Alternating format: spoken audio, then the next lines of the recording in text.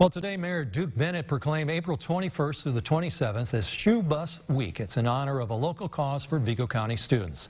The Terre Haute Women's Club has supplied Vigo County school children from kindergarten through senior year with shoes and socks for several years.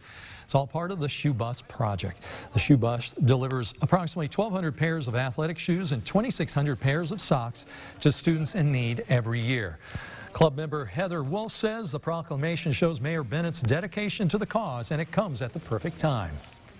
The nice thing about the mayor proclaiming this Shoe Bus Week, this is typically when, we get our big spring boost going, and so it's in enough time that we're just ahead of our event, and we're talking about what we do in the community and hoping that people will help us reach our goal of continuing to serve the children in Vigo County. The next fundraiser for this cause, titled Sips for Shoes, is scheduled for May 4th at the Country Club of Terre Haute. Tickets can be purchased on Eventbrite or through one of the Women's Club members.